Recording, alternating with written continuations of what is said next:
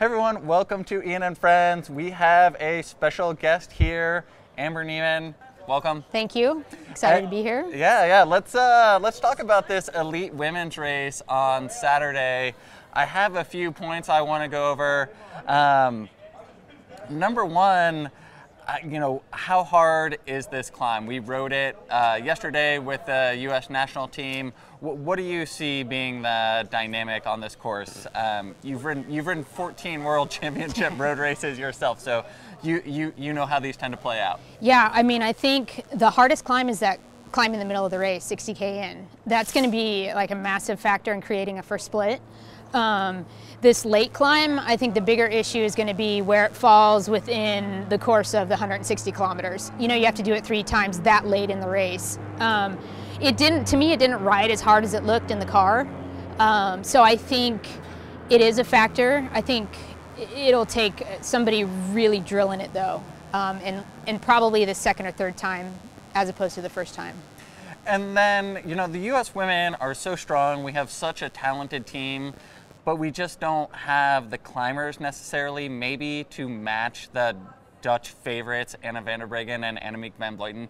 Do you think that'll affect our tactics? Can we send riders up the road early? Is it possible that a Megan Gagne, a Taylor Wiles can get up the road early and get out in front of the explosions that are likely to happen on this eagless climb? I think realistically, the better idea would be to get as many Americans over the top of that first climb. I think with Megan and Katie, they're our go-to people, and they're close to being able to climb with those girls. On the right day, they could be close enough, and you figure you got the long descent back and a little bit of technical in town. So you don't necessarily want to send those 2 up too early. Now, some of the others, I think, you're either going to be dictated to or you're going to dictate the race. And so using a couple of those girls early or getting them up ahead, like you say, I think would be a really wise idea. And so Katie Hall, for me, is a real leader on this team, winner of the Tour of California. She's proven herself to be, a world-class rider, yet she doesn't have a ton of international experience to my knowledge. She is heading to the World Tour next year with Boels Dolman.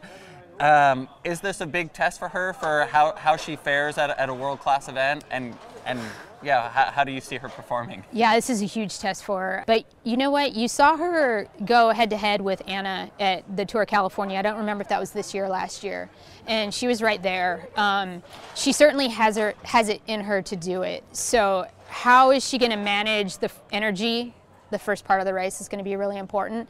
And then when things throw down, again, it's that fatigue resistance late in the race. So Katie's a pretty smart bike racer. The Dutch are obviously the favorite, but she's probably our best chance, she and Megan, as far as being able to stay with them or stay close enough to them to be in the mix.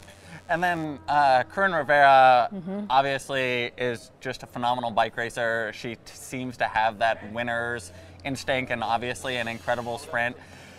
If this course, depending on the way this race plays out, there's 12 kilometers from the top of this climb to the finish. It's downhill, it's technical, it plays to her skill set. Do you see a scenario where she's able to come back to a reduced bunch and maybe factor in a sprint for a medal?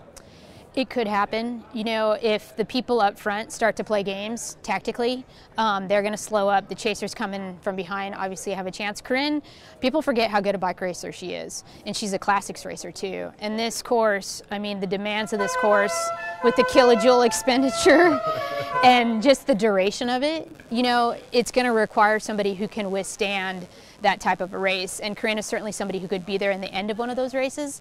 Now, can she be close enough after a 15-20 minute LT effort 3 times in the end?